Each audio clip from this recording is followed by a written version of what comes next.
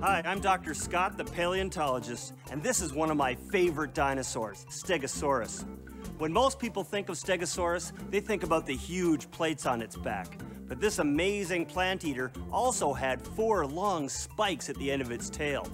Some paleontologists think that Stegosaurus used its tail spikes to fight off big meat-eating dinosaurs like Allosaurus. My spike. Animals living today also use lots of different ways to stop predators from eating them. Can you think of some? Porcupines use pointy quills. Turtles hide in their showers. Skunks spray smelly stuff. Right, those are all great examples of things that animals do to keep the predators away. So the tail spikes of Stegosaurus may just have been one dinosaur's answer to a very old problem. Remember, get outside, get into nature, and make your own discoveries.